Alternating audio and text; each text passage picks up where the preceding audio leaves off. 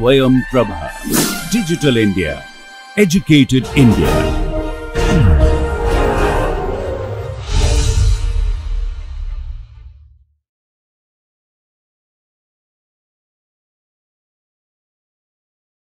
Welcome back. So, in our last lecture we have shown that how the total product curve looks like and how using a 4-quadrant diagram we can uniquely derive total cost curve given a total product curve, right. So, this total product curve or total cost curve, see when we are introducing total product curve is telling what? That is giving or that is a reflection of the technology we are using in our production activity, right. The how much variable input you are using and by use of that much variable input how much total output you are getting, right. So, that is the thing. So, now sometimes we have shown so far whatever total product curve that looks like say this kind of thing continuously converge. So, we are measuring variable input in the horizontal axis, variable input, okay, and vertical axis output quantity, output this side variable input quantity, right, and this kind of total product curve we got. And we have shown that if this is the total product curve, this is sometimes called production function also, production function, okay. Production function means what? It is a functional relationship. Suppose output we are denoted output as say y and variable input say as x. So, we can have say y equals to some function of x, that function captures this relationship, right. So, that is why it is sometimes called production function, because there is a functional relationship exists between variable input and output what we are measuring in that two axes in this diagram, right. So, this is our total product curve, and using the 4-quadrant diagram we have shown that how the total cost curve can be uniquely derived from this kind of technology. This total product curve, as I told, that it is a one sort of reflection of the technology, reflection of the knowledge level, know-how, technical know-how what we are using to produce this commodity using this input, right, and maybe some other fixed inputs are there which are in the under the ceteris paribus condition. So, we are keeping those inputs at some given level, and it is just one variable input vis-a-vis one output, that relationship is captured by this total product curve, right. And so, in that case uniquely derived from this kind of technology, uniquely derived total cost curve will be say we are measuring total cost here on the vertical axis, and horizontal axis we are measuring output. Be very careful, any cost curve, total cost curve, average cost curve, average variable cost curve or marginal cost curve, whatever different cost curves we will draw, horizontal axis we will measure always output, okay, output only, okay. So, in that case we will have this kind of total cost curve, right, we have shown, and this is short run total cost curve as we told, because this is the total fixed cost. So, this horizontal line we can tell total fixed cost curve, and a parallel of this kind of convex line say this kind of we can tell total variable cost. So, if I add for every output level this plus this will be this much and so on, this plus this will be this much and so on, right. So, this is total variable cost curve, this is total fixed cost curve. Since total fixed cost is fixed and it does not vary with the output quantity. So, whenever output is this much, whatever the total fixed cost, at this much output same amount of total fixed cost, this much output same amount of total fixed cost, that is why it is a horizontal line, total fixed cost line. And so, if you add total fixed cost plus total variable cost, you will get total cost, this kind of thing. So, we have shown how we can uniquely derive total cost curve given the technology represented by this total product curve, right, okay, using the 4-quadrant diagram in the. So, we will introduce today that another looking of total product curve. Sometimes total product curve can be this kind, say as usual you are measuring variable input in the horizontal axis and output in the vertical axis, and your total product curve may be this kind. This is the total product curve, okay, or production function what we told in the earlier diagram. Okay.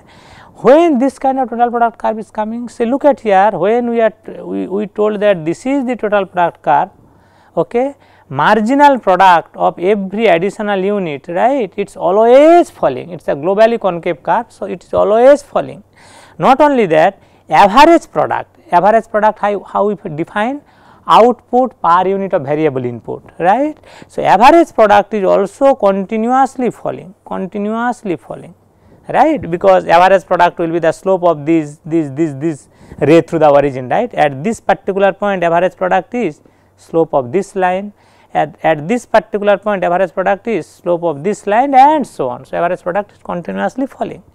But in this kind of, instead of, if this is the total product curve, look at here, marginal product at this point slope of this tangent, at this point slope of this tangent, at this point slope of this tangent, at this point this. So, look at here, marginal product is increasing until a point, and after that it is falling. Okay. And exactly the same way, if you draw average product at this point, it will be slope of this line, at this point slope of this line, this point slope of this line, and so on, at this point slope of this line. When in that way it is going, at this point it is slope of this line. So, average product also is increasing up to a point and then it is falling, right. So, let us try to understand when this kind of total product curve can come.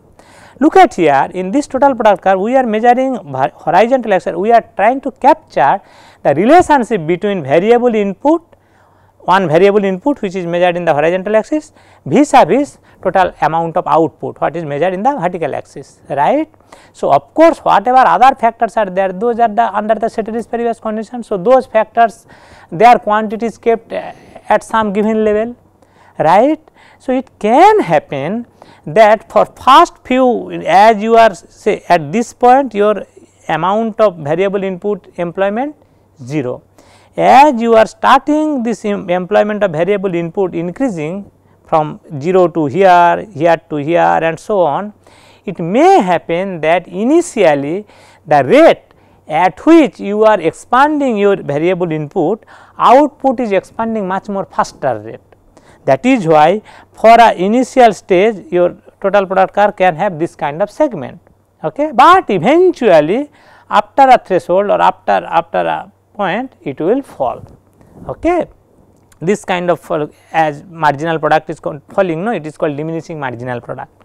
Marginal product is falling for the subsequent or for the additional unit of the variable input, right. So, since marginal product is falling, it is called diminishing marginal product, law of diminishing marginal product, okay. And in this kind of thing, when this is your total product curve, so here after this point, this is law of diminishing marginal product is applicable, right, because marginal product after that point marginal product is falling, okay.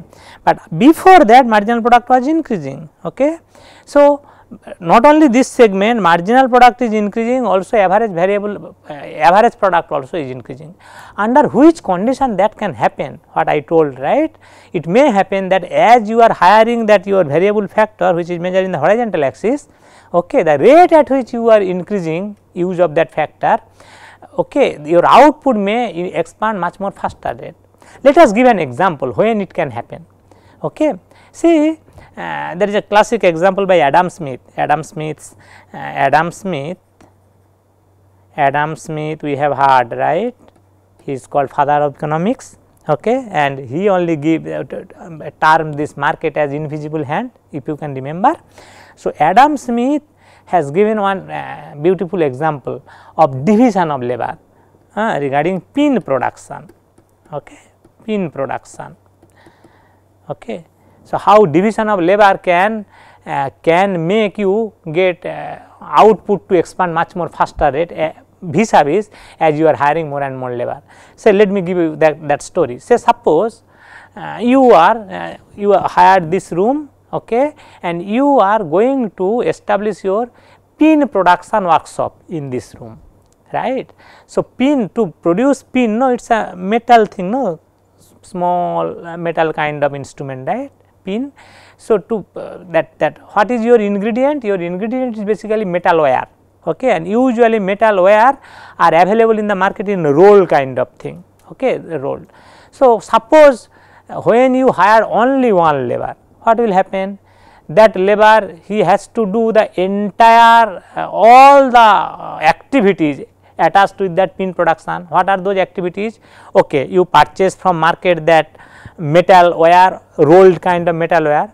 First you have to straighten that metal wire, right, it make to be first straightened, then you have to cut some specific size you have to cut, right, in this much pieces, okay.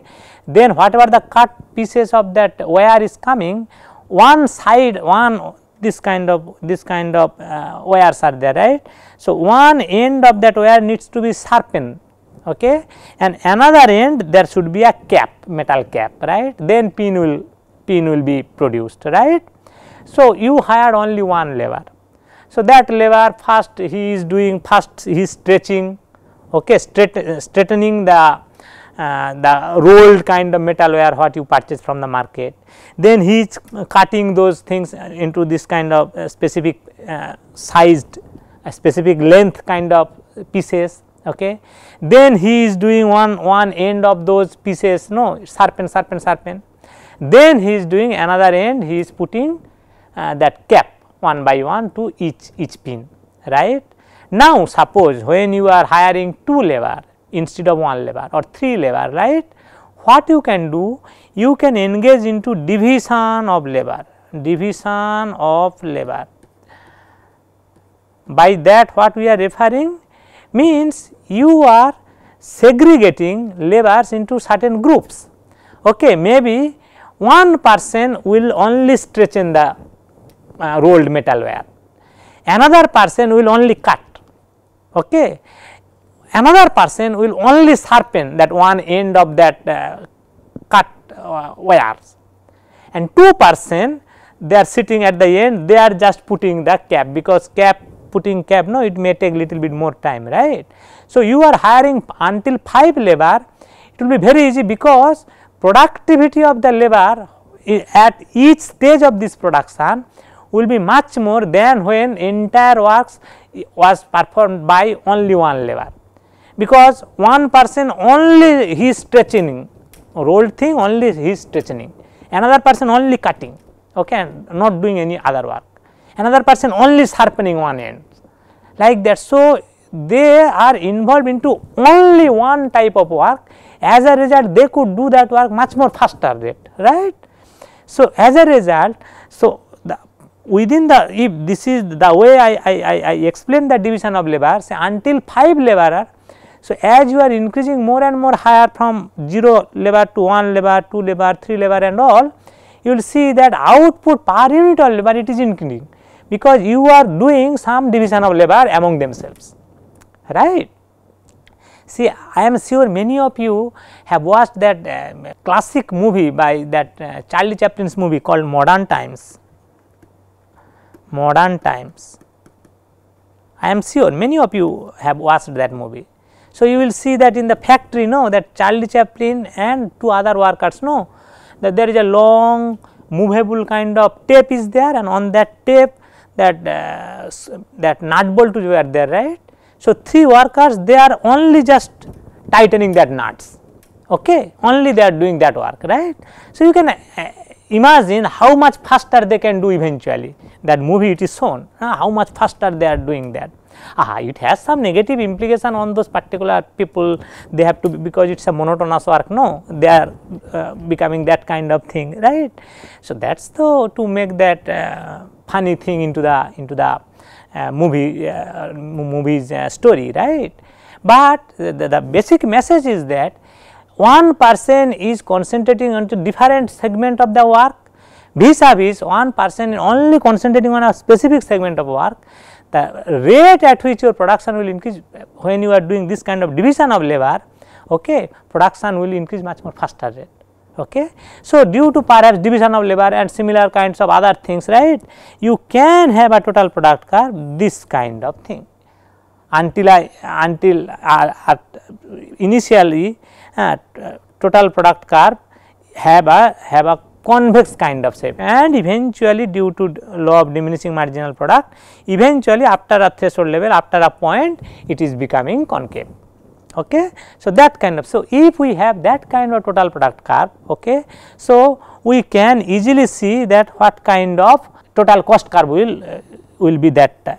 So, if your total product curve, when you are measuring say variable input say x in the horizontal axis and output y in the vertical axis, if your total product curve is this kind, okay, your total cost curve, of course, you are measuring output in the horizontal axis and total cost in the vertical axis. So, your total cost curve will be this kind, okay, and definitely it is a short run total cost curve, right. This is total cost, this is total product curve, right. So, this will be short run total cost curve because this is the, so this may be the total fixed cost line, okay, and maybe total variable cost curve looks like this, right. And if this is the total product curve, this will be the total cost curve, short run total cost curve. No, you can easily see using the same strategy what we have used that 4 quadrant diagram, right. You can do that. So, using this thing we will now show whatever relationship or what kind of relationship may exist, say when your total cost curve this kind, right, you see that marginal cost at this point is slope of this tangent, marginal cost curve marginal cost at this point slope of this thing. So, marginal cost at this point slope of this thing, marginal cost at that point slope of that thing, and so on, right. So, as you see that as output is increasing, why you are measuring horizontal axis and this side total cost curve, total cost, right. So, as you are increasing your output, marginal cost is continuously increasing because these tangential points, tangents, no, they are becoming steeper and steeper, right. So, as if we have a continuously rising marginal cost curve kind of thing, right. But if this is the total cost curve, at this point what will the marginal cost? Slope of this line, this tangent. At this point what is the marginal cost? Slope of that tangent. At this point slope of that tangent. So, at this point slope, at this point slope of that tangent, at this point slope of that tangent. So, you will see that first marginal cost is falling within this segment and then it is increasing. So, as a marginal cost curve is an U shape kind of thing, right. So, in economics we usually discuss using typical U shape marginal cost curve, okay. So, in this particular case it is upward rising, continuously upward rising marginal cost curve. So, this kind of total product curve if it is, you have this kind of total cost curve you have, you can derive that uniquely, okay. And if this kind of total cost curve you have, you can have an U shape marginal cost curve, right.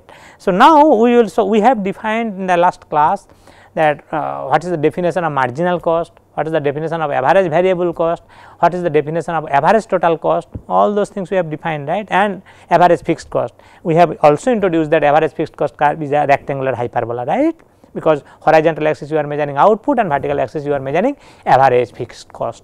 Okay. So, their product is always constant, total amount of fixed cost. So, that is why it is a rectangular hyperbola. Let us try to understand what kind of relationship will be there between average variable cost, average total cost and marginal cost. Okay. So, that we have shown in a diagram at the end of the last lecture, okay, that we will prove today, okay, that marginal cost curve should cut average variable cost and average total cost both of their respective lowest point from below. So, let us try to prove that. Okay. Okay. So, total cost, how much total cost go to the other, say different total cost at this point this is the total cost, at this point this is the total cost, at this point this is the total cost. So, these different points how they are changing due to different values of output level. So, I can tell or we can tell that total cost is a function of output because that depends on if output level is this is the total cost, if output level is this is the total cost. Okay. Total fixed cost we can't claim that it is a function of output because it is fixed cost, it remains fixed, whatever amount of output you are producing fixed cost will be the same. Okay. But total variable cost and total cost okay, all will be as a function of output only, right, amount of output, how what you are producing, accordingly your total variable cost is determined, and hence according to that your total cost also is determined, right. So we can tell that total cost is a function of output, that is total variable cost which is also a function of output plus total fixed cost which does not depend on output, right. Now total variable cost, right, total variable cost I can write average variable cost as a function of output into output, because how we have defined average variable cost, it is basically total variable cost by amount of output, per unit of output how much total variable cost the producer is incurring, that is the average variable cost, right, that we have defined. So this total variable cost I am writing output into average variable cost, of course it will be a function of output plus total fixed cost, right. Now if I take the derivative with respect to output of the both side of this equation, okay. So marginal cost, how we have defined, marginal cost is basically change in total cost due to change in output, right. So basically del total cost as a function of output by del y, if we take, that will be marginal cost, okay, change in, so marginal cost, right. So it is a derivative of the output in the calculus notation, derivative of the total cost due to with respect to the change in output, right. So if I take the derivative in the both side with respect to y, so it will be left hand side, it will be del Tc as a function of y del y, that will be del y, the third bracket y into AVC y, okay, plus TFC, right, that. So this left hand side is basically marginal cost as a function of output. Right hand side, look at here, this component when I am taking del y into y into AVC, average variable cost, average variable cost is denoted by AVC, okay, TFC total fixed cost, total cost, okay, okay, AVC as a function of y, this plus del, since total fixed cost is fixed and it does not depend on y, definitely that derivative will be 0. So del y of TFC, this will land. So this first component will be what? This will be AVC as a function of output into del y 1 plus y into del AVC del y, ABC as a function of output, this plus 0, this component will be 0, okay.